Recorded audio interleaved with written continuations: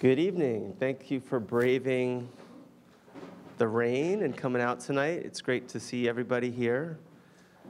So I'm just going to begin with a little background. This is now becoming something of a tradition, our partnering with another organization to host and organize an exhibition featuring work by people from SVA who have some kind of connection with that other institution's community. So last year, we partnered with Museo del Barrio, and this year with Skowhegan.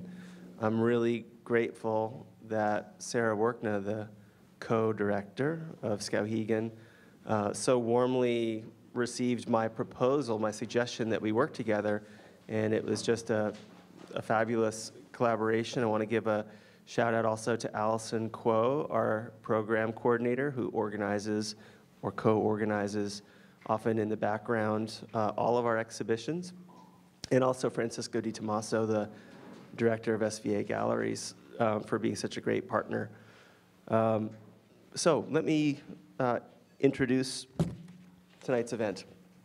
Tonight we're here to celebrate the launch of the exhibition catalog for SVA, how do we pronounce it?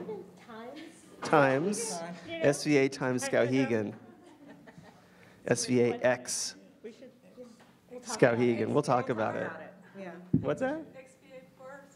Per Skowhegan, right. And have a conversation with the curator, Lauren Haynes, and two artists from the exhibition, Miryana Todorova and Marvin Touré.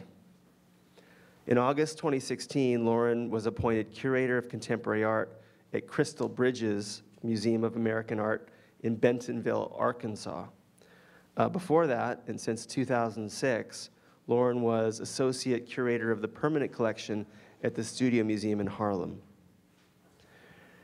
At the Studio Museum, she curated landmark exhibitions including Speaking of People, Ebony, Jet, and Contemporary Art, Stanley Whitney, Dance of the Orange, a show that I saw and just absolutely loved. Thank you for that.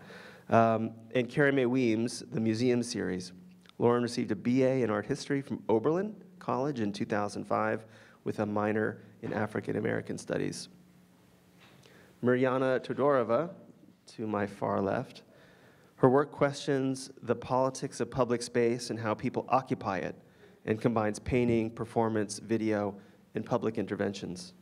Miryana's work has been exhibited nationally and internationally at venues and events including Apex Art in New York, the Palisades Public Library in New Jersey, Lumen, the Video Art Festival in Staten Island in 2011, Parlor number 21 in Venice, Pulse Art Fair in 2012, Node Center for Curatorial Studies in Berlin, and Brick in Brooklyn.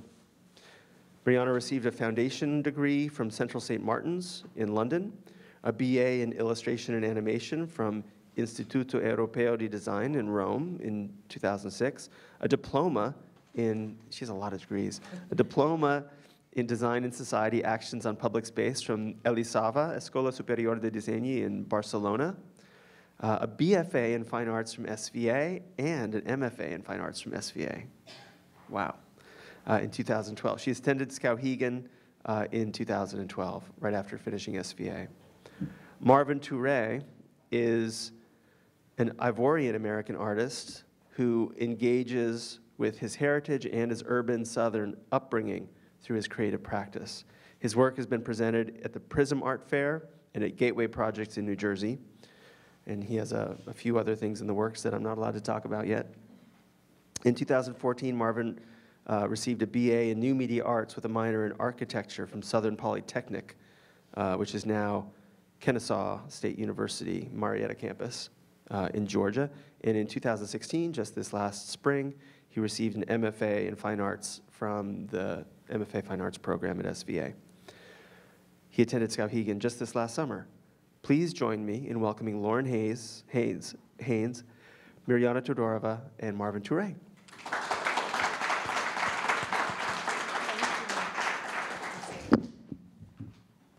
Thanks so much. Okay, I'm gonna just be that person that holds it.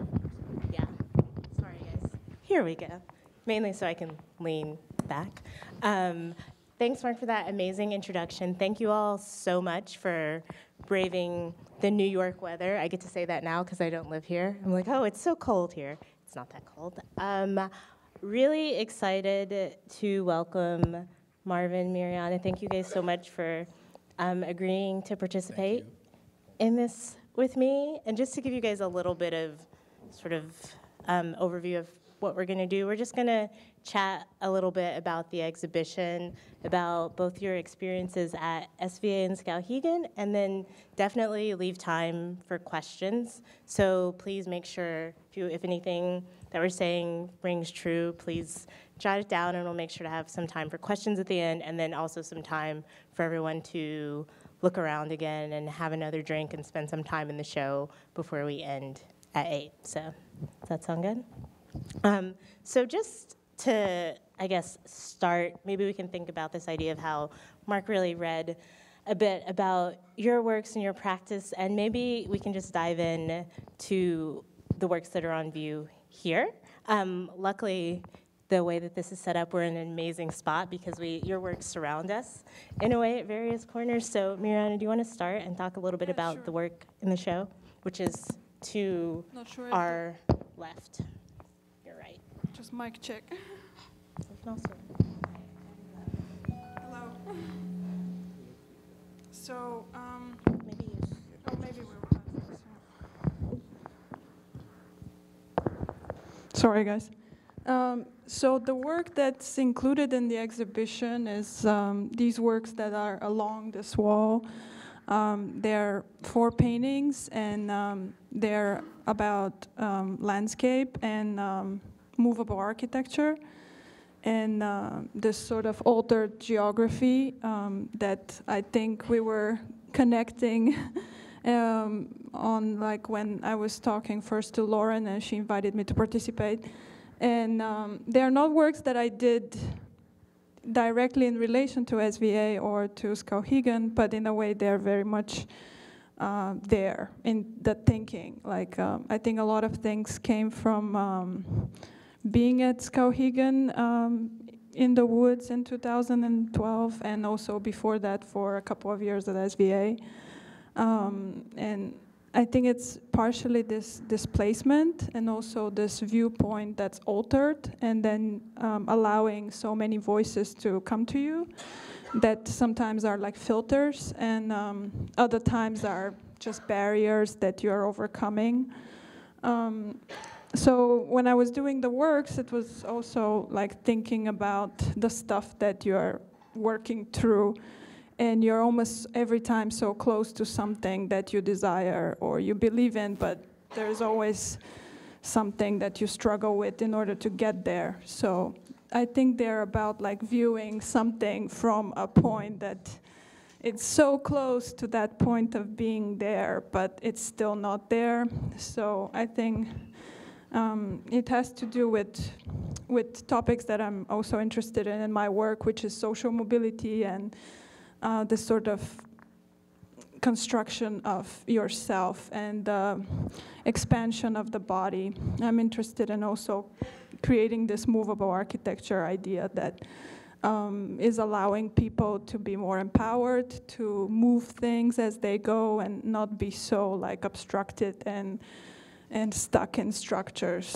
So those were some of the things that were related to the work. But in my own work in general, I make sculptures and videos and performances and paintings and a lot of other things. So the practice is sort of expanded, and painting is only usually the beginning of everything else. A lot of ideas I generate through painting, and then they become like covers or prototypes, and then they travel to the world and enter in situations with social practice a lot.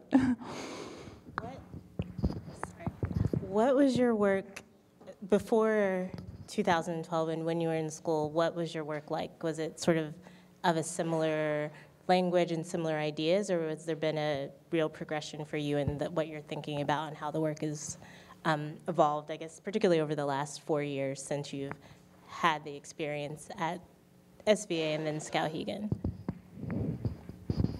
The work was always consistent in this interest of architecture and the body, but I think the work started to relate to spaces more as I was traveling, and especially the last 4 years have been so difficult in just managing life and traveling so much. I've shown in Europe and here and constantly being on the go, and I think this idea of the artist that just travels and exists in so many places is really wonderful, but in a way, I think in my work, I try to bring a lot of the everyday of this sort of awkwardness of how we have to manage all these different realities. So I think the work in the last year, especially, has returned more to painting, and after Skowhegan and during SVA as well, and during Skowhegan, I did a lot of performative work. Also at Skowhegan, I was doing frescoes, which were sort of returning to my family because my grandfather was a fresco painter in Bulgaria. So I think Skowhegan was a place where I really came back to where I came from. And I think SVA was a place where it helped me to get introduced to New York and to the world in general, and to become so much more confident as an artist of what I'm really going for. At Skowhegan, everything sort of broke down and became like, where are we and what are we doing? And does it matter when you're in the middle of nowhere and not related to your peers? And what does your work mean if it's about public space, but then you're in nature, and vice versa? So at Skowhegan, I made these frescoes that were a lot about nature and landscape. And in my other work, it's so much about architecture. So these last paintings in the last years were like a clash of both. So no, I think that comes across, and I feel like that's one of the things that I was drawn to in thinking about the exhibition and thinking about how to bring together these two amazing organizations that have worked with such a fantastic range of artists, really, and thinking about the exhibition and wondering, okay, being given this artist list that was pages long, which was, a great exercise, I think, for any curator to be given a task of saying, okay, here are the artists. Some I knew, some I didn't, and really being able to dig in and look at websites and start thinking to colleagues in the field also who I knew had relationships with some of the artists, and really thinking about, okay, how do I think about this in a way that brings together these two places without it just sort of feeling like, oh, coincidentally, here's a grab bag full of artists, and here are 5 that I picked out, here are 6 that I picked out, but really wanting to give a focus. So first I decided to narrow it down a little and thinking about, okay, what does it mean to look at alums from both programs and a few faculty from 2000 to 2016, and then really what does it mean to think about and engage with artists who are in their own variety of ways thinking about this idea of landscape or place or geography, particularly now as we're in, our society that is very global and very much people are living and working and being able to think about, well, how do I make work here? How do I make work in Europe? How do I show work at all these places that really speaks to what I'm doing? So that's really part of what jumped out at me when I was thinking about your work as well, and just really being excited by that idea. Marvin, now your turn. And it was also, as I mentioned, the list long, but really being excited about this idea of including a very recent alum, so someone who at the time had probably just gotten back after the summer at Skowhegan, and just really also excited about this idea of an installation and doing something site-specific. So can you talk to us a little bit about your work in general and then the work that we have on view here? So I guess I have a question first for the audience. Like, how many of you have ever made like a mind map? Like, raise your, like a show of hands. Okay. What is that? A mind map. Okay. Ooh. I'm gonna get to it. What about taking notes? Anybody? Well, anybody who's in Mark's program, you should have taken some kind of notes. Like, raise hands. Okay.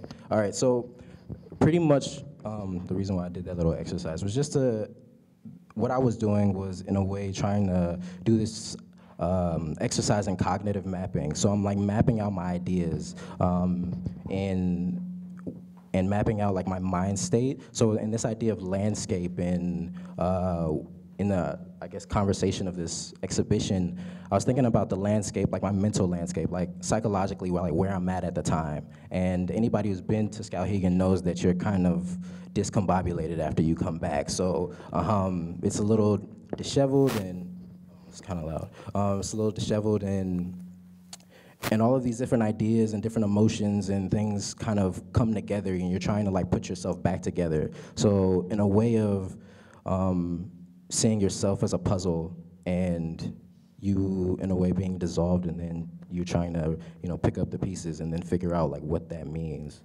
So, and my practice in general. So as of late, I'm kind of looking at this idea between like me as a black male, as a like Ivorian American artist, like this idea of like this space I hold in the American consciousness of kind of oscillating between quasi and superhuman. So that's why I kind of like, if you look, there's like superheroes and, you know, cartoons and stuff in my work, because I kind of look at this idea of what does it mean to be viewed as not human, as less than human, but then what is it to be fetishized as having superhuman abilities? So these are kinds of like the ideas that I toy with in the work, and I use games and, you know, comic book imagery and cartoons to kind of like suss that out. You both touched on this a little bit, but I'm gonna push it. I want to know more. You both are talking about the experience of being in Maine at Skowhegan, and Marvin, you're saying coming back feeling a little discombobulated, and I know before we were chatting about it a little bit. Can you guys talk about how that experience sort of now, as you're looking back and thinking about it, what that means? I think everybody who goes there comes back and tries to, like, the next 5 years, figure out what happened. But it's a lot of things. I think it's the fact that you're isolated first, and you're like with these amazing people. So the world becomes like this great place. Like, you love everybody around, you're inspired by them, and you believe in them. And suddenly all these like social propositions that you were imagining that could happen suddenly are happening in front of your eyes. So everybody is doing these things that you can be part of. Everything is fluid. People merge. Conversation is so much more open. People share ideas on different levels. So these are the strengths, I think, of Skowhegan being there. And I think coming back is always rough, because suddenly you come to New York, and then you're like, who are these people? You know, you're used to being with like 65 people or 100, including staff that you know, and you feel related to. And suddenly in the city, you feel like, oh, there's so much going on that I don't know what to do. Like, I'm almost like not in control. I don't know how to act. I don't know how to connect to so many people. People don't have time. So there's this factor, and there's also the other thing of like being in such a condensed time, facing so many of your phobias and problems and issues, and facing who you are and changing yourself, and then coming back and realizing, oh, I changed, but then what do I do now with my life, you know? So I think that's part of my experience, was that in grad school, especially at SVA, it was so much about community in a way of really sharing, exchanging, and getting your art to the next level, and pushing everything, and showing as much as you can, getting the opportunities that you could, and being so out there. Then at Skowhegan, especially in my case, straight after, then you go there, and then you're like, oh, what does it mean to have a career? Where am I in my career? And all these things start to like feel like difficult. Like, okay, I got into a place where maybe I'm an emerging artist or of some sort or something. But then what do I do to help this world to move forward? Like, who do I relate to, and who do I want to make work with? Then you come back, and community, you start picking places where you live, where you're gonna work, and it's really, I think it's difficult. You lose yourself in the city so easily, and that's why after Skowhegan you need to meet again and again, and gather with all the people that have been to Skowhegan because they feel like they are at that level, that they understand you. And that helps. Sarah knows we've gathered like many times after, and we crying and stuff because you feel like your family left you or something like that, you know, or you abandoned something that you didn't want to, and you know, or you were forced. But at the same time, you don't want to really return to it because it's like a capsule and time lapse, and it's so special, and you feel like you can't reconstruct it if you don't have the same timeline.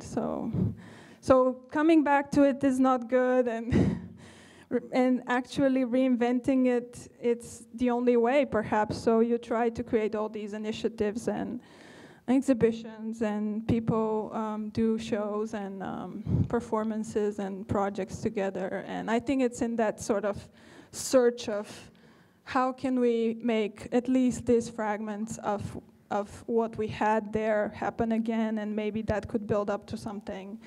And I think with SVA is the same thing. I returned to SVA in order to find these people that are interested, and they're not just competitive and pushing you in order to get to the next thing, but they're really wanting to expand their vision, and they're questioning, and they're, you know, they're at every stage thinking and reconsidering.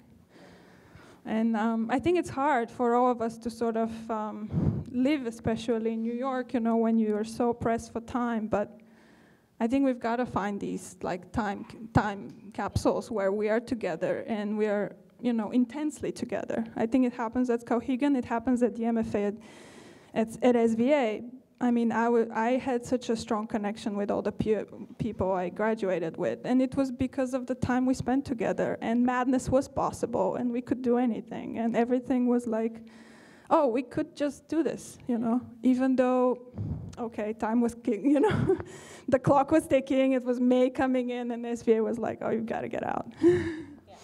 No, it definitely seems as if this idea of community and how you find a community at both places and keep it seems to be something I think that both of you talk about and have been interested in. Yeah, I mean, I think in my experience, it's just a matter of, like at school, it's so deadline oriented where it's like, okay, well, I have a paper, I gotta do artist statement, I need to have this project done before this review, before this person comes in my studio. But at Skowhegan, it's like, it slows you down completely. You're just literally out there in the woods, and you get time to really reflect and to hear yourself. Because sometimes in the city, it's so noisy that you can't hear yourself. Like I didn't even realize like how much something as simple as like my cell phone was noise. It's still noise. It's like visual noise. It's like, and how that can be distracting to my creative practice. So to think about me actually sitting down in this kind of barn-style studio and just really like listening to the wind and having people come into my studio, or even just walking down a trail and talking to somebody, like stopping in the middle of the trail and talking to somebody for 4 hours about like anything from, I don't know, hip hop to, you know, I don't know, like what we're gonna eat at the dining hall or whatever. But it's like, it's deep, intense conversations, and I think they all, in a way, get you to really think about your practice differently. Yeah. And I think for me, it was about this idea of this intense emotion and putting that, I guess, imbuing that into the work and why. Like, where is that coming from? And to suss out the source of like that creative juice, you know, because in school sometimes you're going so fast you can't really like think about like why do I even make work in the first place? Like, why do I care about this? You know, like why would I go to the store, buy canvas or stretch canvas, or why am I drawing squiggly marks on a piece of paper? Like, it doesn't, in the broader scheme of things, like it doesn't make sense. Like, why am I doing this? And I think at Skowhegan, it gives you time to really, you know, confront yourself with that question.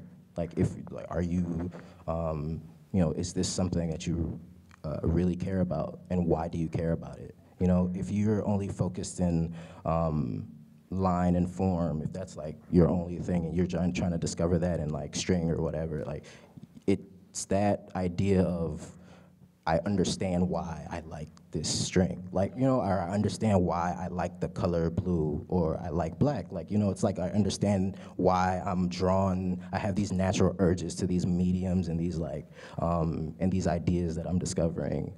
So I think that coming back to the city, it's about bringing that time, like how you got to that quiet, back into your life now. And I think that, I don't know if it's gonna take like 5 years. Like that's a lot. Like 5. Like that's to dissect it for. I hope so. But I mean, as of right now, the way I'm looking at it is that I'm still kind of, it's intense emotions that you're going through, and I'm still kind of getting through it. But I think that the most important aspect for me was to, get confronted with myself.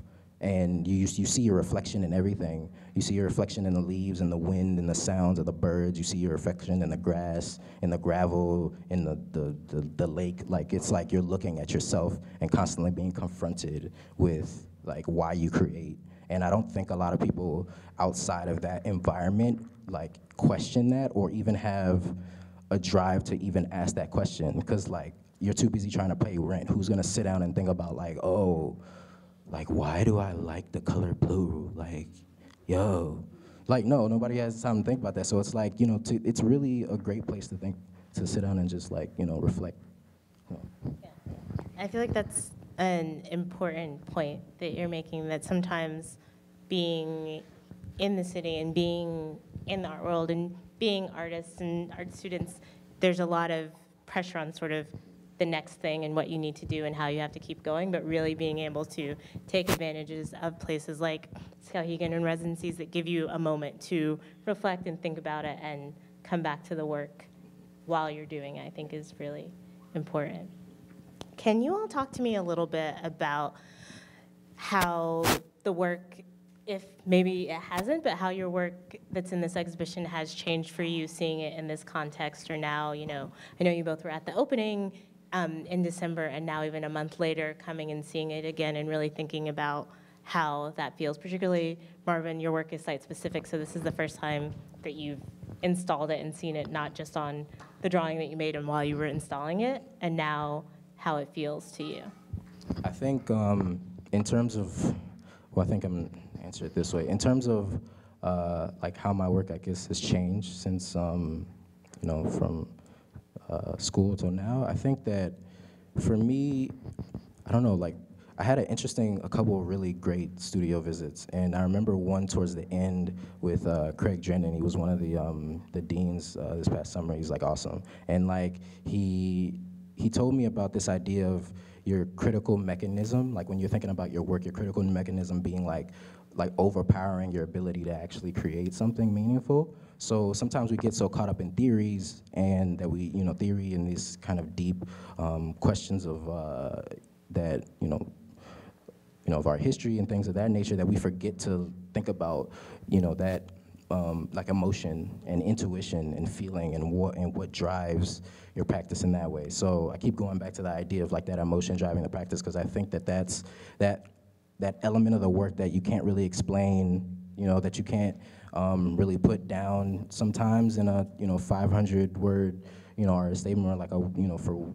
a grant or whatever. Like, you can't, at times, like, it's okay to have a part of your practice that you can't explain, that you can't write, that you can't necessarily put into words at a point, because I think at times that's where the magic lies, and I think at times when you're in certain kinds of institutions and there's like a pressure to, kind of, package your work in a way, you get to a point where you forget that magic and you forget what that extra thing is that wakes you up in the morning. Also had another great studio visit with Robert Gober, and he was just like, when you find out what, that thing is that wakes you up in the morning, you have to protect it. So that's something that I've constantly, I guess, these ideas have been constantly thinking about, this idea of like this kind of emotive quality of the work and, what that means. So I think that's something that has changed, because my work before was a lot of head, and I think I got to a point like after the summer where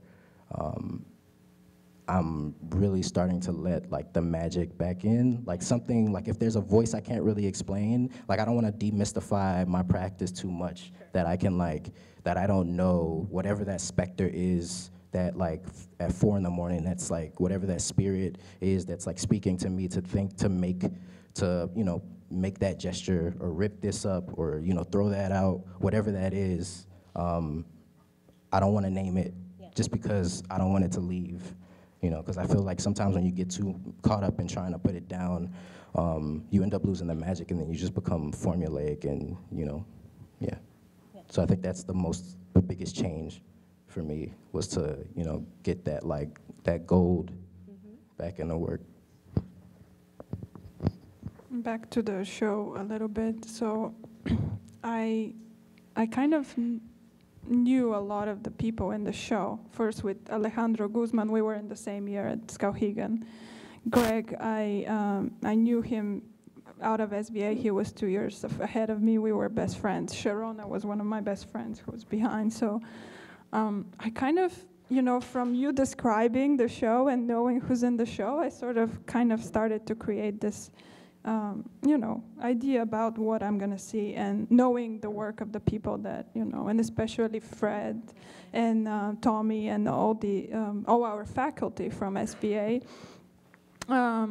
you know, sort of they were the people that I would look up to and like follow their work a lot. So I felt like I had a pretty good understanding of what's going on. And also you mentioned geography and identity, and, you know, there were these things that I kind of like, you know, they made sense. And then it was interesting when I came to see the show a couple of weeks later, like I was kind of surprised, because in a way, like everything did make sense and also didn't. So it was a little bit of I think that's where I feel like it's the strongest point in the show, is that nothing is as you know it, in a way. Like everything gets like transformed because of context or because of where you are, or, you know. So yeah, with Sharona's work, I really love her paintings, but I suddenly, like her being next to mine, I felt like, oh my God, we really like related. And I never felt so, you know, before. But I guess even in terms of color and the way we were thinking about all these layers of perception and optics and looking through spaces, through another spaces, and this sort of altered vision. And I feel like also having Ulrike's work,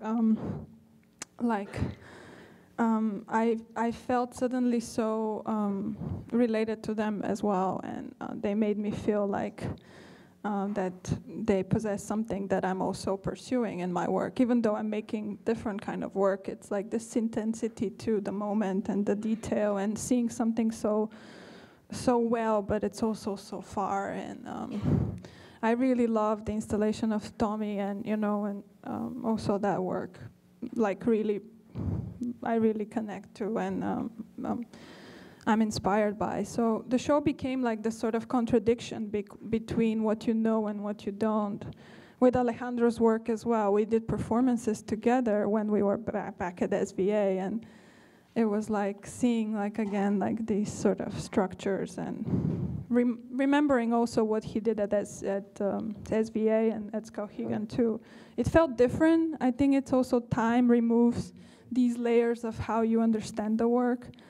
I remember having like studio visits with these people, especially with Sharona and with Alejandro, and feeling like I know what I'm talking about. I have an opinion about the work, but then we don't talk to each other for a few years, and I feel like I don't know anymore, you know? So I think it's also that element of knowledge and how much you apply to the work, like, and you're judging it before you even seeing it. So I think the show was refreshing in a way that, okay, now I'm like confronted with work that I could see it fresh eyes, even though I know where it comes from, but still, like, it surprises me. So I love that about the show, and I'm glad that it happened. So.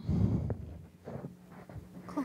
I think we should open it up for questions from the audience. I also want to give you all an opportunity, if you guys have questions for each other, or even for me, let me know. But anyone have a question? There's a microphone, so I think it's this one. Thank you.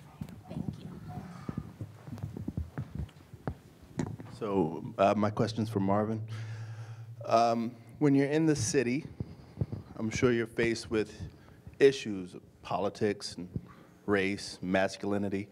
But when you go away and or Skowhegan, how does that change when you're not confronted with it on a daily basis? You talked a little bit about the waking up and sometimes the magic's not there. Is that because some of the tensions were not so in front of you? So how did that change your work dealing with these issues when you're not in the tension of a city? I mean, I think that, see, I grew up in Georgia, so it's not just about the tension being, here. It's kind of everywhere. People bring that with them wherever they go. So whether you're in, I don't know, in New York or doing a residency on the moon, if you have people that are that are part of these, civilizations that we're from, that are part of these communities, they're gonna bring their own, baggage to these places. So you can't really escape that. There's no perfect, kind of space. But the good thing is when you have institutions that try to that have the correct instincts in going against some of the things, when you get that pushback, I think is important. But to answer your question, I think that I'm always kind of faced with that. I never can get, I guess, away from it unless I'm in, you're in your own home in a way, and you just gotta shut off, and I believe it was Bell Hooks who talks about your home being at a pace of revolution, being in a pace of reprieve and stuff like that. So I think that that's a place where you can kind of get that magic back, kind of get that away from all of that noise, to kind of hear yourself, I don't know if that answered your question. Okay.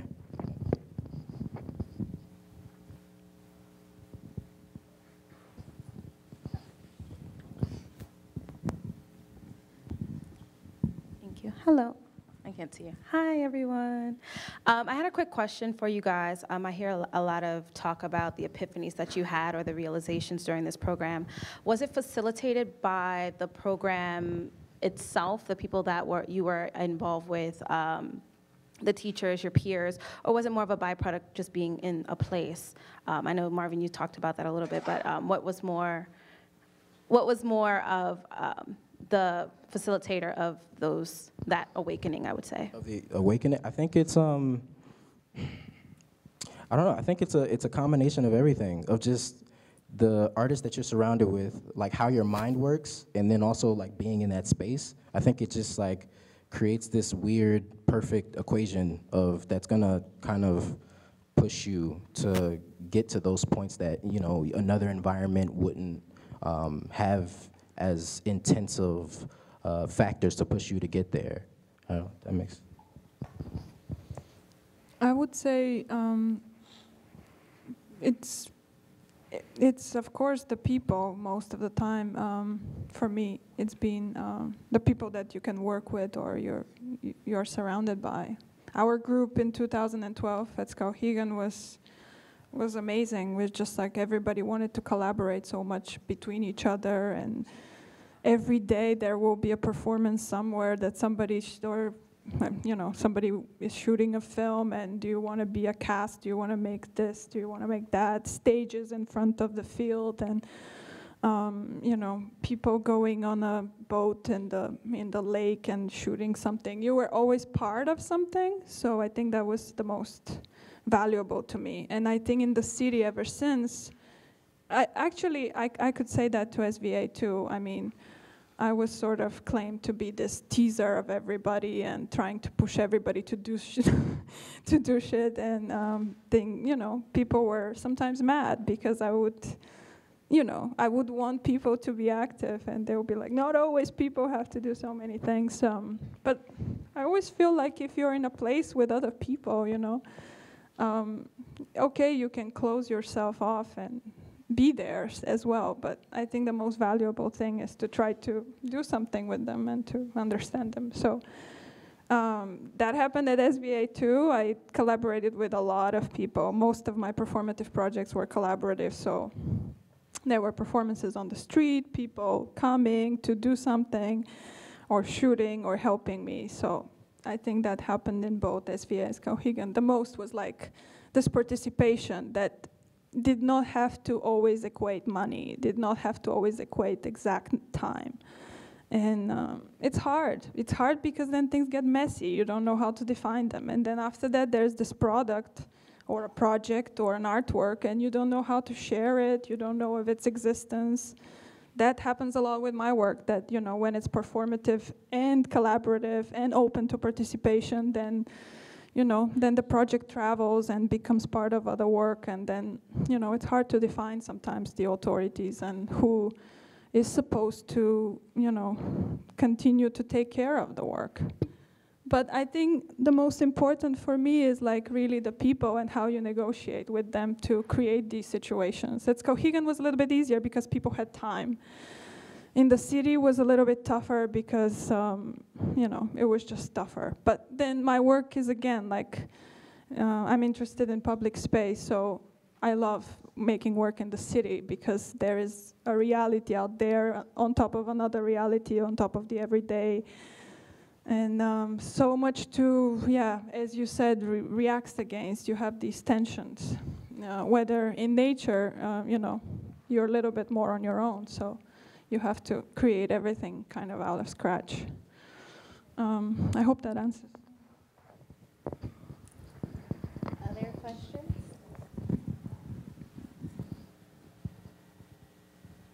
Yeah.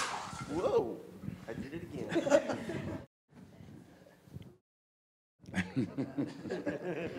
I can speak on this. Yeah. Hello, my name is Michael Anthony Piguez. I'm an artist, pop artist. My first time coming here, I've heard about SVA, and this is quite interesting. I do understand that there's a different diversities in here, and just hearing from all you people up there, this is quite understandable that you have to keep things moving in the art world, and regardless of whatever distraction, anything like that. Anything that distracts me or whatever, I just keep going, you know, it don't matter, as long as something comes out of your head. But this is really interesting to see that artists, young people are still, you know, prospering and as prolific as much. This looks very prolific in here, by the way. You know, there's a lot, you know, stuff I can see behind this, and I'm just glad to be here, and just quite interesting. Thank you so much. Thank you.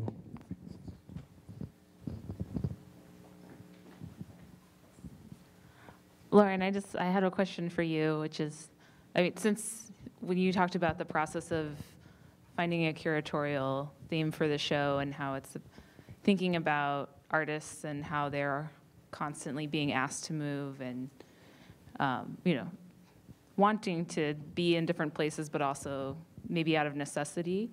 I was wondering how that might have resonated for you, since you were living in 2 cities at once while you were curating the show and, you know, making that transition.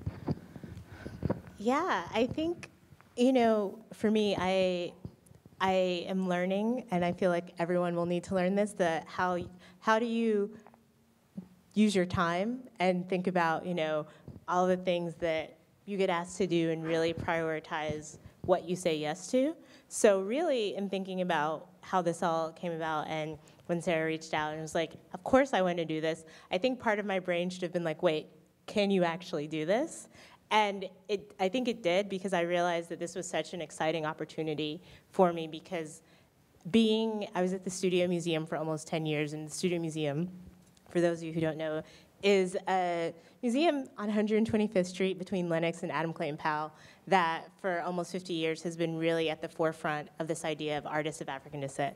There's an amazing residency program, and really it's been a space for a lot of artists to get their start and to really be able to express ideas. And so working with a very particular set of artists, Black artists mostly, or artists who are thinking about ideas around Black culture for 10 years, and then being about to transition into an institution that is focused on American art and all the ways and what that means. Really excited by the opportunity that I was given with this exhibition to think about artists across the board. So really being able to dig in and think of this list and do some interesting ideas of how do you make connections for artists, and what am I thinking about, and what's exciting to me, and what is going to sort of keep me excited about this project that's happening at a time where, I think I had a few studio visits with people, and then I'm pretty sure I probably told everyone, so we can Skype because I'm moving in like 2 days, or I'll be back in a week, so really also thankful for all the artists who were very flexible, and the teams at SVA and at Skowhegan who are really working with me to make this happen. So I think it was an exciting exercise in that way for me, and it was also just honestly really a way to stay connected to New York and to this institution, and to really be able to know that, okay, I'm gonna have these moments to come back and to engage with a whole new set of artists, and to really be excited about what I can bring from this experience to my new job, and to really think about how do I continue this conversation with all these artists in a new context was something that I hope to take away from this.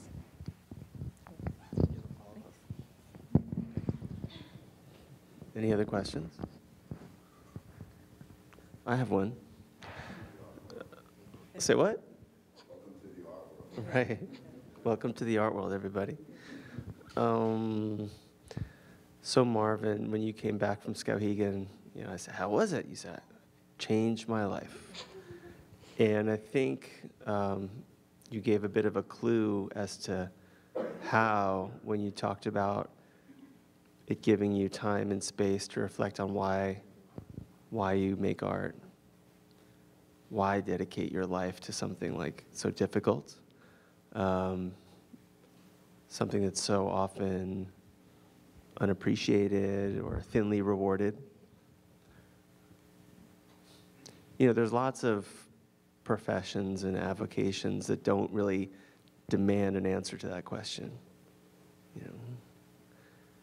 A lot of people do what they do because it's the only option open to them, or for the money, or for the, whatever. But I don't think, so I often ask my students, you all know, I ask why, we have to ask ourselves, why do we do this? And in my mind, there's two ways of answering the question. And the first set of answers usually have something to do with why you do it for yourself. It's what I enjoy most, it's what I'm best at, it's the only thing I've ever really been good at. And then I feel like we need to dig deeper, and that's maybe what you were doing up on the lake in Maine. There's an answer that has to do, why do I do this, beyond just more self-centered reasons. Like, why is this the most important thing I can do with this one life that I have? Or this life that I have now, if you believe in multiple lives. So did you come up with an answer?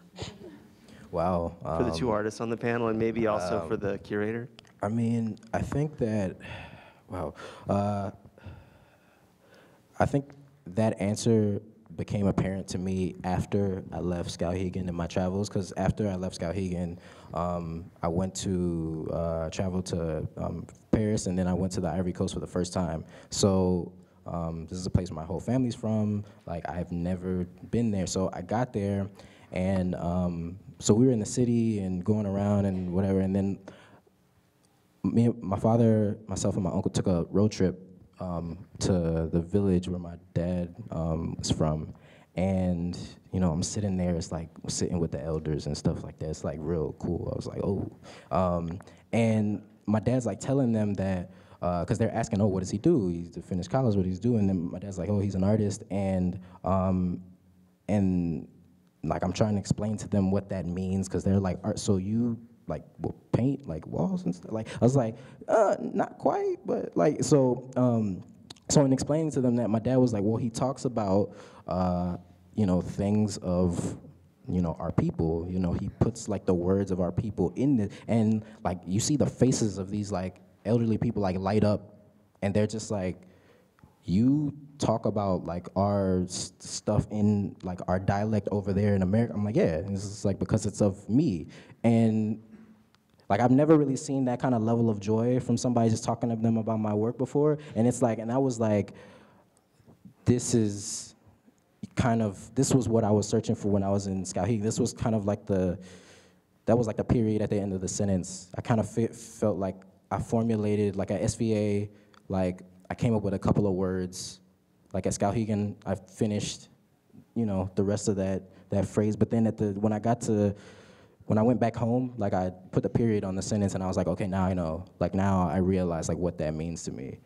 Just to to go back home to Atlanta, and also to like have friends of mine who I grew up with or whatever, like my bros, like say, oh, I saw that piece you did. It really meant a lot to me. That means a great deal, more than any kind of write-up, any, kind of show. It means a lot to be able to like speak to them in a language that they understand. And yeah, I think that's what I've kind of found out for myself.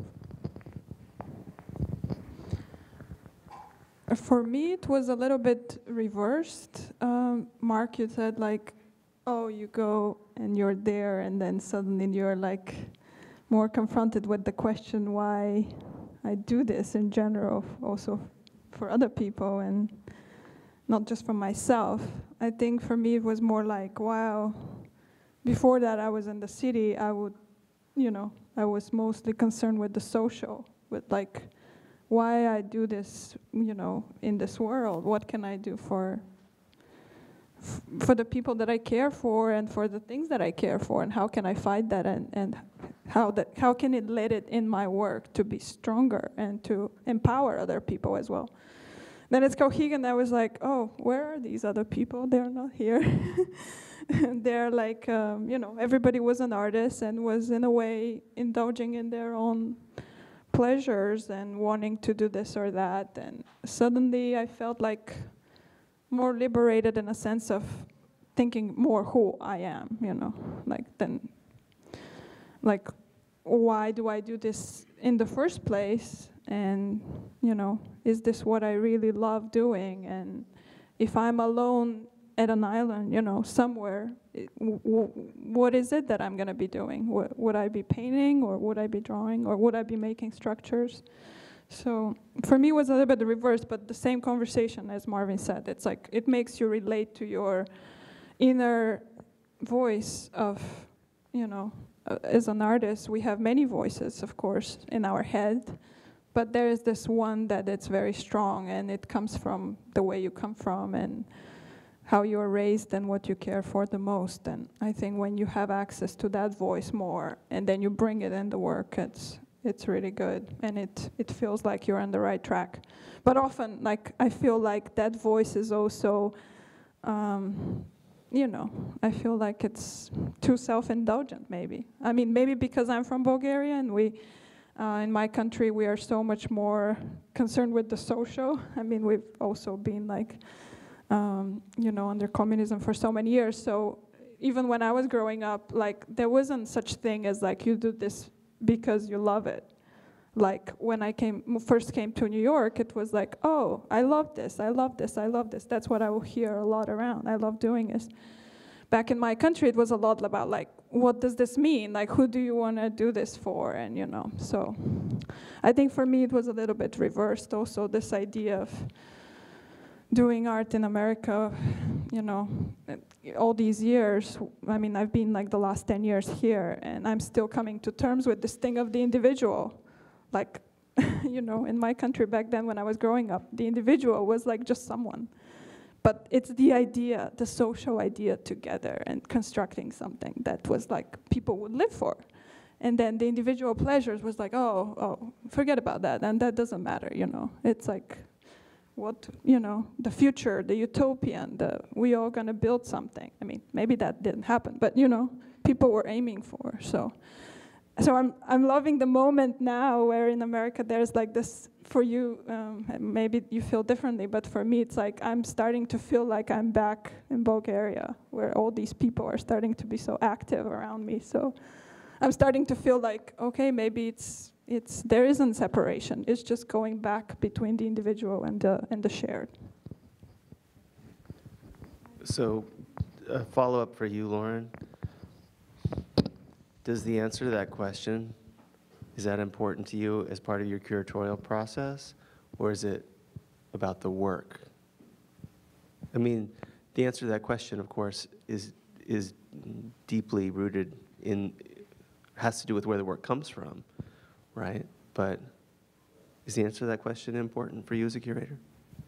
Absolutely. I mean, I think what I sometimes go back and forth when I think about what my favorite part of my job is as a curator, but really it comes down to the particularly a contemporary art curator, it comes down to the conversations that I get to have with living artists. And to be able to talk to an artist and you can see someone's work and be drawn to it and want to know more, but if when you start that conversation, there's really nothing behind it besides, oh, I made this, and there's no sort of reason that an artist can give about how or why or what really connects them to the work or why they make work and what the goal is, then it's hard to stay excited. At least for me, it's hard for me to stay really excited about this person's work and to want to invest time and, you know, whatever opportunity I can give in the conversation with someone. So really being able to, and there's no, you know what, there's no, I guess, it's not as if I want someone to have a particular answer to that question because I really want it to be true